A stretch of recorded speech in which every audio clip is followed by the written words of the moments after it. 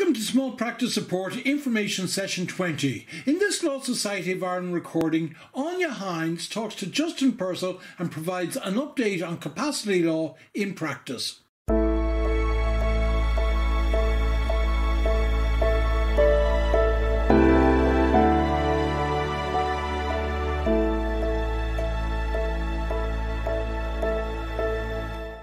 So you're all very welcome to Small Practice Information Session 20, updates on capacity law in practice with Anya Hines. So you're very welcome to the information session, Anya. We're delighted to have you. And I think we'll get started now that it's 1 o'clock. So I'll just formally introduce you. So Anya is a partner in St. John Solicitors, specialising in disability and mental law. She chairs the Dublin DSBA Mental Health and Capacity Committee and is a vice chair of the Law Society Mental Health and Capacity Task Force. She is also a former president of the DSBA and is a council member of the Law Society. And this is the bit we're really excited about. Anya is one of the first solicitors appointed senior counsel and was presented her patent of precedence in the Supreme Court on the 9th of October 2020. So a huge congratulations for us all. It's a real privilege for us to have you on the information session today, Anya. So I'm delighted. So we're going to be covering a wide range of topics from wardship to assisted decision-making to the Lunacy Regulation Act of 1871, which kind of sparked my interest, and the end of life decisions and how they come about. So, which is a very popular, or not popular, but topical matter at the moment. So over to you, Anya. If anyone has any questions, please send them up on the chat. We'd be delighted to hear from you, and a big round of applause for Anya. So great. Thanks for coming. Thank you very much, Justin, for the kind introduction. So I should just warn the audience that I'm technically challenged, and I do hope that I don't manage to shut this all down or show you some of my holiday snaps or something like that. So I'm normally not allowed loose. When I go down to the Law Society to deliver a lecture, usually somebody stands by my side to help me move the slides from one to the other. So at the outset, I apologize if I make some technical mistake. So that's the first thing I'd like to say. The second thing I'd like to say is that there are quite a lot of slides provided to you today. Now, I'm not intending to go through all of the slides, so you can relax, sit back, enjoy your lunch, don't get indigestion or a heart attack when you see them, or think that I'm going to keep you here till 3 o'clock, because I promise I won't. The slides are there for information. And I hope there's practical material on it that you can take with you. But there's certain things I'm not going to delve into today. And before I go any further, I want to thank Justin and the Law Society for inviting me to do this. It's an unusual format, and I hope I don't break anything. So in terms of what I'd like to cover, I think we could all agree that at the moment, capacity law is really an area in huge flux. There's huge change. And I think people are quite confused about what statutory regime are we operating under? Is the Assisted Decision Making Act in? Are we allowed to use wardship? What's happening in wardship? So they're the kind of broad strokes that I hope to be able to assist with today. I'm going to, I'll just go on to the next slide. And again, this is where the test is, if I can manage to do the next slide. Yes, yeah. Okay, so I will cover, just to give you an update on the implementation of the Assisted Decision Making Capacity Act, where it's at and what sections are in and when we think it might come in. And then I'm going to do an update on current practice and what's going on in the wardship lists. I have provided practice direction to you, which is very recent, 5th of October, on the contents of medical reports, and an update on some recent Supreme Court decisions. Now, I'll do my best to cover that in the time that we have, but fear not, if I don't cover it all, you will have the slides. I think you probably all know that the Assisted Decision Making Capacity Act is a response to Ireland's obligations under the UN Convention on the Rights of Persons with Disabilities. And the purpose of the UN Convention is to ensure that persons with disabilities have equal access to justice and enjoy life to the full, and that there's nothing to, I suppose, impede that, so that they can live life equally and to their full potential. So that's really the, I suppose, the ethos behind the convention. In terms of our position, the UN CRPD was adopted on the 13th of December 2006, and it was anticipated that we would be ratifying it with the Assisted Decision Making Act once that came into force. Now that isn't in force, there's just small sections of it in force.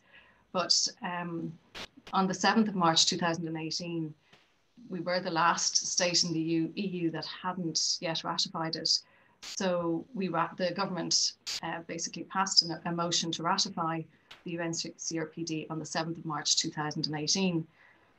Now, it didn't adopt the optional protocol. It hasn't ratified that.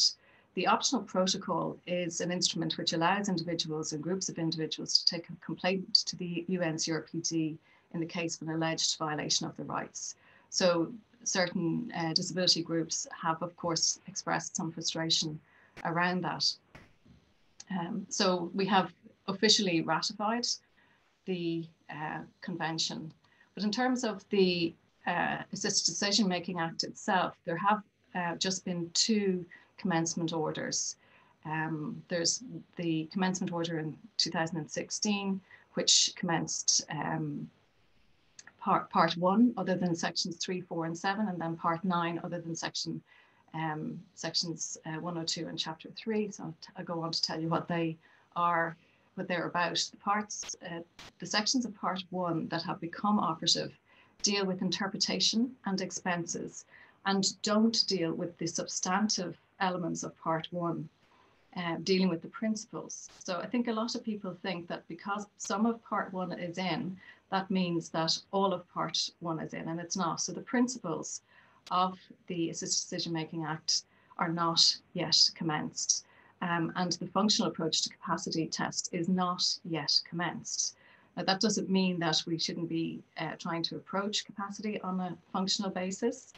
And then the important part really that was established is part 9, which deals with the establishment of the new role of the Director of Decision Support Services. And Anya Flynn was appointed and commenced her role in October 2017. And at that point in time, in 2017, I got a lot of congratulations for my appointment to the roles. Myself and Anya get confused quite a bit. And it's great when we lecture together on the same stand, because we're like, that's one Anya and this is the other Anya. So I think anyway, so just to congratulate Anya on her appointment, but that's a substantive part that has been commenced, and it just allows her to start her role. But there is a huge amount left to do. I'm not going to go through this slide in full, but I think the latest estimates are, there's legislation yet to be, the legislation is going to be amended. There's going to be another part 13 added on deprivation of liberty. And there are a whole raft of legislative amendments proposed to the current form of the 2015 Act, which have yet to be, I'm not sure if they've been drafted, but there's a long way to go. There's also a long way to go in setting up, I suppose, the IT systems and the infrastructure required to deal with new registrations of enduring powers of attorneys and advanced healthcare directives. So there's a huge amount more to do. So I think the latest is 2023. So don't quite quote me on that, but I'd seen recently that is the potential anticipated time frame for commencement. So I suppose, where are we at then while we wait for the Assisted Decision Making Act? I think a lot of people, as I said, thought that it might be in force, and the more substantive sections were in force, but they're not. And we have to deal with capacity every day in our practices. We're dealing with people who want to make their enduring power of attorneys, and we're dealing with clients who are vulnerable, who are elderly, who are making wills, and we have to obviously deal with those issues within the current legal framework. So we're all familiar with EPAs. There is also a mechanism to apply to court under inherent jurisdiction if we need to have a decision made for a person who's not capable of making that decision themselves. I'll talk a little bit about that in a moment. But the primary legislation and our current capacity legislation is the 1871 Act and the Supplemental Courts 1961 legislation, which I'll go on to cover in a moment. In terms of inherent jurisdiction, a lot of applications were made to court for, say, urgent treatment orders. They weren't made under any particular legislative framework, but the court was making them to defend personal rights guaranteed under the Constitution. And there were a lot of orders made for persons who weren't able to make decisions for themselves under inherent jurisdiction. And I suppose inherent jurisdiction went so far as to the courts were being asked to make orders to detain people. But this wasn't within a statutory framework, it's under inherent jurisdiction. The principles that are relevant to the proper exercise of this inherent jurisdiction is that the court's inherent jurisdiction should be exercised only insofar as is necessary, and it shouldn't be invoked where there's a satisfactory and existing regime available for dealing with the issue. And then in FD, which is a Supreme Court case 2015, Lafoy gave a judgment which I suppose focused practitioners' minds on whether or not inherent jurisdiction should be used. And her findings essentially were that this was the issues of capacity are dealt with under the 1871 Act and by virtue of subsection 9 of the Act of 1961. So therefore, that is the incapacity legislation, and that is what should be used. And she went on to say, neither the nature of the High Court's judicial function nor its constitutional role in the administration of justice, in my view, permits the recognition of an inherent jurisdiction in the High Court to make provision for the protection of persons with mental incapacity outside the wardship process. So in a sense, this was, I suppose, contracting back in the use of inherent jurisdiction and saying, look, we really should be using the statutory regime that's available to us. And obviously, there are concerns around wardship and the fact that it is a very old piece of legislation. Now it has been amended, obviously, by the 61. I go on to describe the actual legislation to you in a moment. There are concerns that it's archaic and that it shouldn't be used. And there was a real reluctance to use it. And also, I think quite a lot of people were waiting for the Assisted Decision-Making Act to come in and didn't want to use it. But that then provides gaps when something urgent is required for a person. So we don't have the Assisted Decision-Making Act. We're being asked really not to use inherent jurisdiction. So, and when President Kelly took over the wardship list in 2015, he noted the decision of Lafoy and noted inherent jurisdiction should not be used where there is a statutory regime. So he asked practitioners and lawyers to stop making applications under inherent jurisdiction. Some of the rationale around that is that if a person is made a ward of court, there are records in relation to it. There is a regime. There's certainty about what's happening. The person's monies are protected. So there are some benefits just in terms of using the statutory regime that's already there.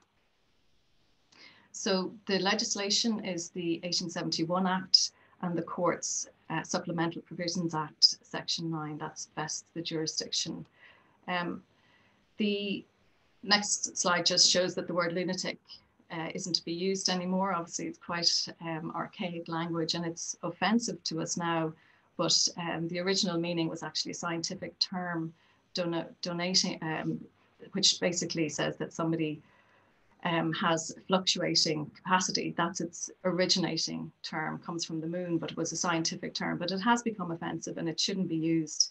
And in the 61 Act, it was, the provisions, it was amended to say that the expression should be a person of unsound mind and not a lunatic.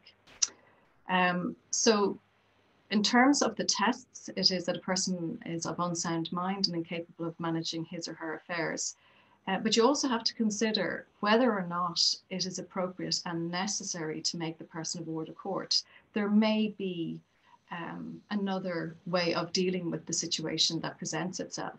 So obviously, if a person has an EPA, you have recourse to that if they've lost capacity. So you don't automatically, just because a person is of unsound mind and incapable of managing his or her person and affairs, doesn't automatically mean you should rush into wardship. There was a question as to whether or not wardship was only to be used for a person's property. And I think as solicitors, I now act for the HSE, but you might be trying to get an application in to deal with the person who was in difficulty, where they was maybe suffering from self-neglect, or they're a person with a disability who are being sexually abused in their homes. Very, very serious issues, and also then treatment issues, maybe somebody with anorexia nervosa. And the question was whether or not those cases could be brought before the courts under wardship, because the people generally didn't have very much money. But it is the case that you don't have to, it just isn't all about the money. It is the person themselves may require protection. And most of the cases that are heard now before the President of the High Court relate to the protection of the person. They're to meet the safeguarding concerns and the HSE policy and the safeguarding policy. Again, going back to those kind of issues where the HSE might be dealing with a disability case and somebody is in danger in their home and they have to be protective. So we would then proceed to court and ask for urgent orders to bring the person into wardship. And in the interim, orders are obtained under the wardship jurisdiction to enable the HSE and the police to take that person out of their home and to bring them somewhere safe. So that is really where, the majority of cases that are before the courts at the moment, they deal with protecting the person themselves. And they're used, I don't know the exact statistics, but the majority of cases that I see before the courts are to protect persons who are at risk, and they're adult persons. And there's no other legislation available to us except wardship. This is the legislative framework which is set out here. But the interesting thing is currently that President Kelly dealt with this list, and he was very open and receptive to having applications made to protect persons with disabilities or elderly persons who had lost the ability to manage themselves or mind themselves. He was very open to hearing those applications. He also allowed wards to attend court at any time. And there was always this thing called liberty to apply. So if you had a difficulty in a case, you could come in within the next couple of hours sometimes to mention a problem that had arisen on a particular case. So it's a very open court, to the extent that there was a huge number of cases, and the wardship list would have generally just been heard on a Monday, but they're now basically, it's been heard 5 days a week. And since President Kelly retired, President Irvine and 2 other judges are managing that list. There's just quite a big volume of it. The next couple of slides are the ones that will definitely cause you indigestion, and I will not go through them. But it sets out the specifics of how to go about doing a wardship application, and you can read that at your leisure. So bear with me a second.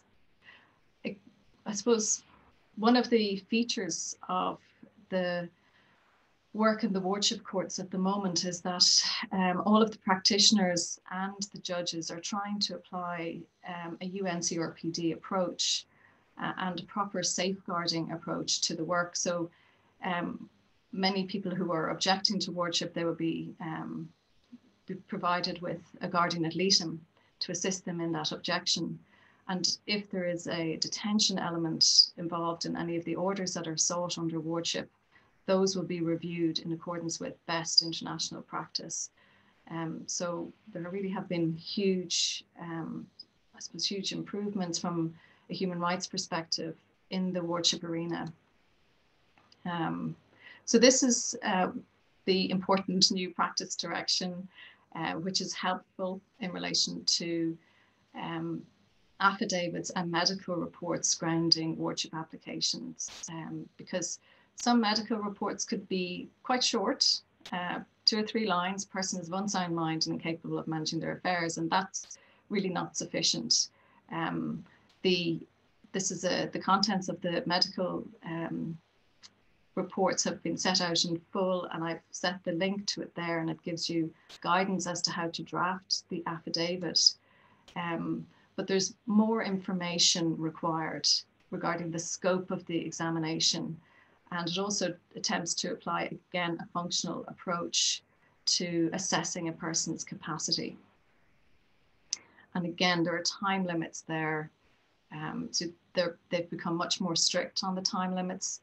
Now, in terms of the reporting, the examination of the person, the reporting, and the affidavit, there is probably going to be some leeway on those timelines, taking into account COVID and difficulties in getting medical affidavits sworn. But, you know, just to bear it in mind, in ordinary times, it's quite tight. And I think one of the other points to make in relation to wardship is that it was considered one of the priority cases during complete lockdown.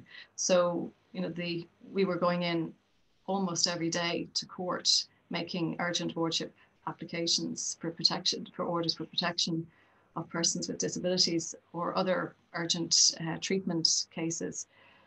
So it is, and it will, I presume, continue again during this next lockdown.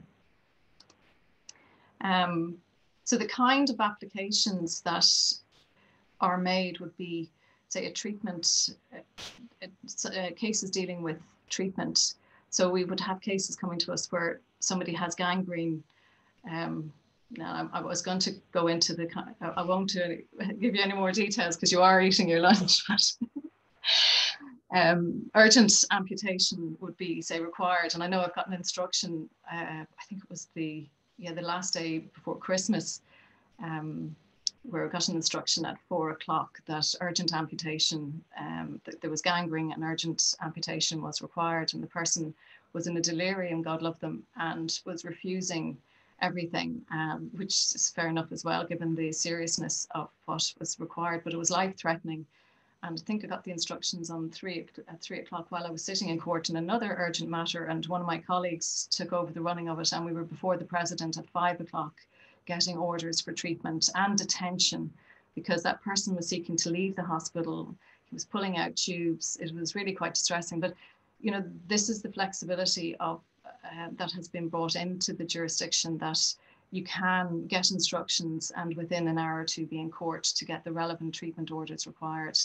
And this case, EB, was a lovely case where this poor lady, she had a huge brain tumor. It was 5 centimeters. She was admitted to a psychiatric hospital, and because she was exhibiting very strange behaviors, and when medical examinations were done, it was discovered she had a massive brain tumor, and that needed to be removed, and she wanted to have acupuncture instead. But obviously she didn't have the capacity to make that decision. So all the various safeguards were put in place. Capacity tests were done, and second medical opinions, I think, were also obtained. So all the right legal structures were put around it, and the president made an order that the surgery would go ahead. And then a couple of weeks later, she did really, really well. No, maybe might have been 5 weeks later, she came to court. She brought him a box of chocolates and she thanked him for saving her life and apologized for the trouble that she caused. But that was one of the really good news stories in the treatment cases. And just to note as well that the courts don't make blanket orders in relation to all aspects of a person's life. They try to make a minimal incursion into a person's autonomy. In this case here, there was just one order that the person couldn't live in their house. That was the order. But which is a big deal, but unfortunately he was living in squalor and he wouldn't have survived another winter. But that was the one order that was made, and there's no other orders impacting on his life. Now I'm conscious that it's coming up to 1325, so the end of life decisions are interesting. We're awaiting a judgment for where there's a conflict between a mother of a child and a medical team in relation to whether or not the child's life should be maintained. They're very, very difficult cases, but the point I suppose I wanted to make about these is that when the court does get involved in these cases, the court tries to apply a subjective test, as in what would the person themselves want, not necessarily what, obviously bearing in mind what the medical opinion is and what the parent's opinion is, or whatever the conflict might be, but a subjective test is applied. What would the person themselves have wanted? So it's important in terms of substituted decision making. So this goes on to through the facts of that case, and a second case along that line as well. And this is, again, another example of how wardship has been used. It has been used to detain persons, and there are detention orders being made on a relatively regular basis. You can make detention orders, obviously, under the Mental Health Act, but it's also possible to have detention orders under wardship. And these need to be reviewed every 6 months and to ensure that the person gets proper, appropriate oversight and safeguards to the deprivation of liberty. And again, there's quite a lot of material there, which I won't be going through, but the Supreme Court endorsed that approach. So this was a point about deprivation of liberty. It is possible and permissible to detain a person, but there has to be a lawful regime around that.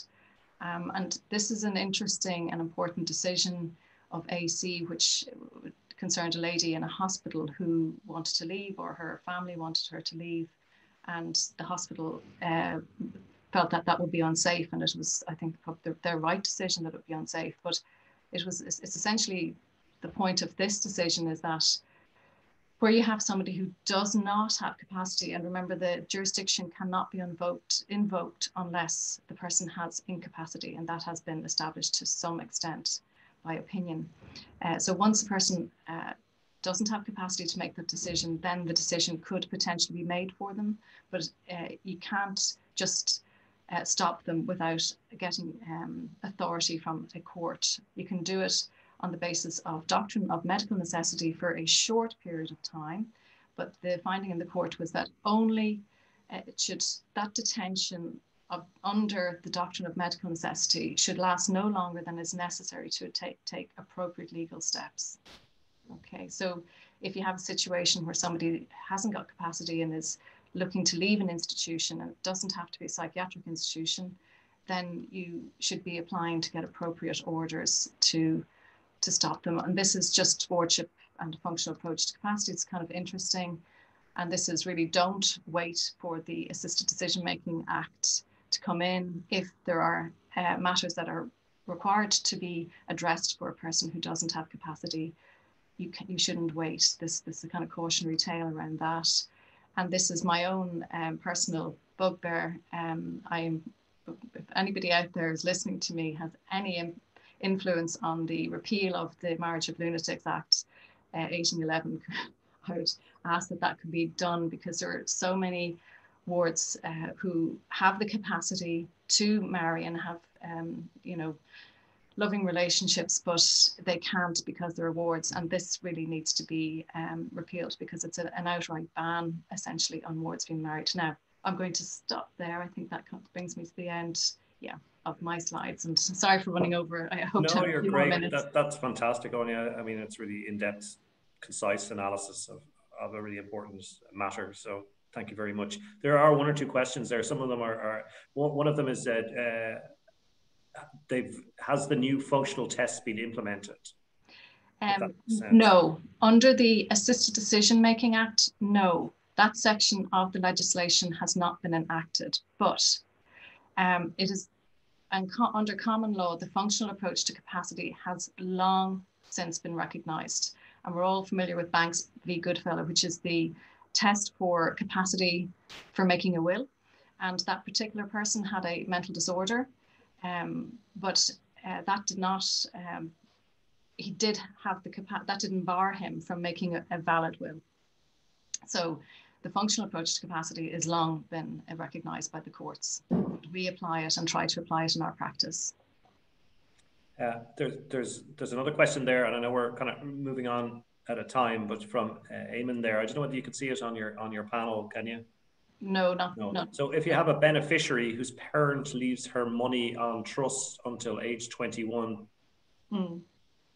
but the sole beneficiary of the trust is incapable of managing her affairs, are you saying that court will unlikely invoke the inherent jurisdiction of the court to effectively extend the trust and then require wardship application? I think that I don't have the full, I can't see that full question. It seems quite complex, but and there's another one as well, which maybe I'll forward to you outside of this. The point is really, the court is absolutely reluctant to use inherent jurisdiction where there is a statutory regime.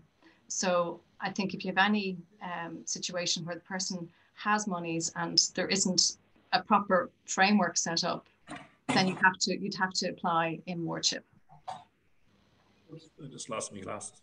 All right, and lastly, there, your book was originally due for publication earlier this year. When is it coming out? Is that a question from somebody in the audience? Yes. Eagerly awaited. Yeah, we are, obviously the 2015 Act has been pushed out, so I would have wanted to have that published at the same time as the legislation being commenced. So it's been, I suppose, we're looking now more at what's happening in practice and trying to provide guidance for somebody in practice with the current framework. Thanks for the question.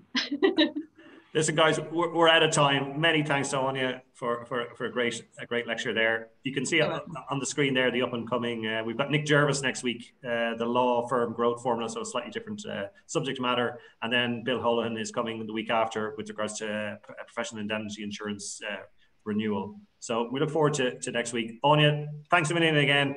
You're welcome. And we'll talk soon. Thanks very much. Hopefully we'll see everybody next week. Bye.